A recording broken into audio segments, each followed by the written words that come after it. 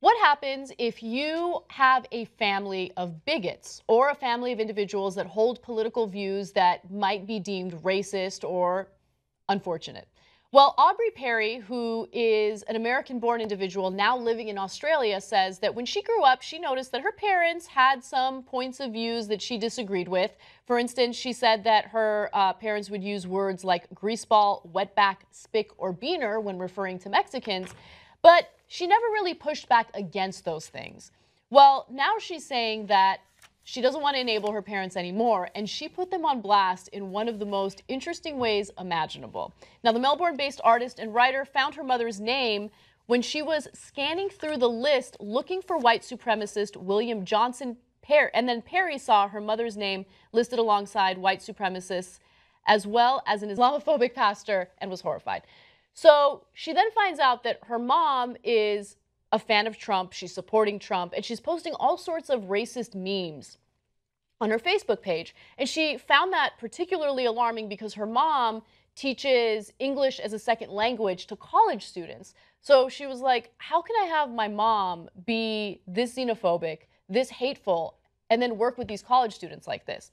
Well, and by the way, a lot of times people who came from outside the country, so the very people that she's privately insulting, she goes to teach. Yes, exactly. That's how she makes her money. So Aubrey writes about this in the Sydney Morning Herald. And she says, hateful memes, ugly language, and appearance-based attacks targeted at Hillary Clinton stacked up. And not just hateful, but off-topic and malicious, calling Hillary ugly, old, and screechy, an unlikable old bag. The woman card stinks, my mother wrote. My mother, a college instructor, she should know better. She's no internet troll, is she?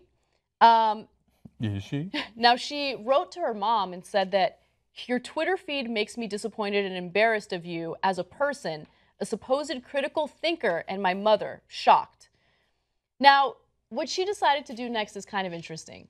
She took screen grabs of all the hideous things her parents post online on their social media accounts and put them in a public forum so everyone can see. And the reasoning behind that was, I don't want to enable my parents to be like this anymore. I want to call them out. I want to change their behavior. I want them to possibly change their point of view.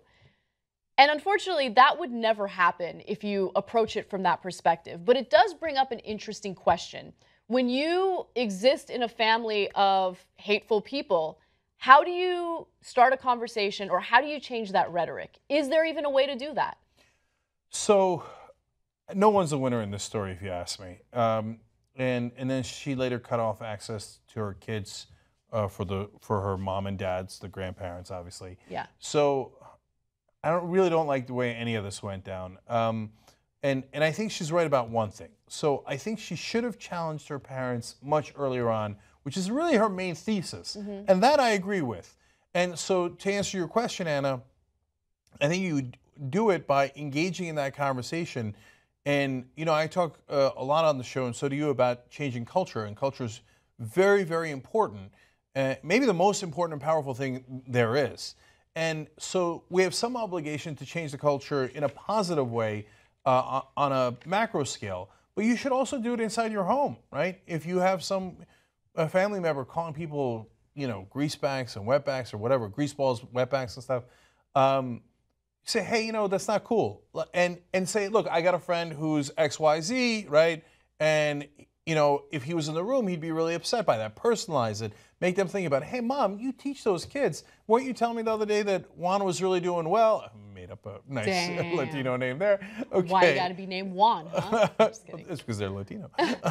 And if you had done that all those years, maybe we wouldn't be where we are today. But given where we are today, I'm like, Jesus Christ, can you imagine finding your mom on a white supremacist website? I can't imagine it at all. And I would be very shocked if I did. Mortified. Yeah. On the other hand, what's the need to put your parents on blast in public? Yeah. I don't see how that's productive. And then cutting off the access to the kids, to me, is nuclear, right? Now, I think they made a good decision. Hold on. This is a case where it might be justified to go nuclear because I don't want my kids hearing that kind of racist talk and then getting influenced by that, and then they grow up in that culture. So I get it, but I just wish that there was 1,000 other efforts done before you went nuclear publicly and you went nuclear within the family, saying you're not going to get to see your grandkids anymore. Yeah, look, I don't know. Actually, I do know. I wouldn't post screenshots of terrible things my parents have done and post it all over the internet. But if my parents were like her parents and I had a child, I certainly would not allow my child to be around them. I just wouldn't, right?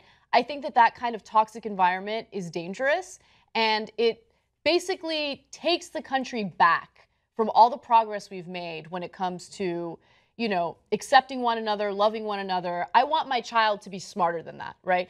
At the same time, I think that the best way to change culture, honestly, is to rebel when you're young. And it's hard because you definitely face a lot of consequences for doing that. Like, I'll give you examples, specific examples in my context. Growing up, I was in a very traditional Armenian household, right? My parents are not hateful in any way, but because of what Armenians have experienced, you know, in the past, like, they wanted me to date Armenian guys, to marry an Armenian guy, keep it in the culture. You need to have Armenian babies. You know, we got to keep our culture alive. I don't like Armenian guys. It's not that I don't like them. I'm not. You didn't happen to meet an Armenian guy that you liked. I just didn't. Yeah. And I went for Latino guys because that's the community that I grew around, and I love the culture and I was attracted to it. And so as a result, I've always dated Latino guys. And at first there was a lot of pushback from my parents. And it was like, no, what are people going to think? Because the Armenian community, it's not just my parents, it's the Armenian community as a whole at the time that really wanted all their, you know, kids to be with Armenian people. Anyway, I was like, I don't care what the community says. I care about my life and I care about being happy. And I want to fall in love with someone and marry them and not have to worry about, you know, outside influences, you know, changing my opinion or making decisions for me.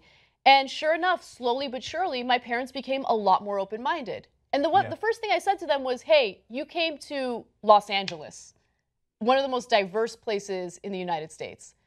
If you didn't want me to be with anything other than Armenians, you made a bad decision. Yeah. You know?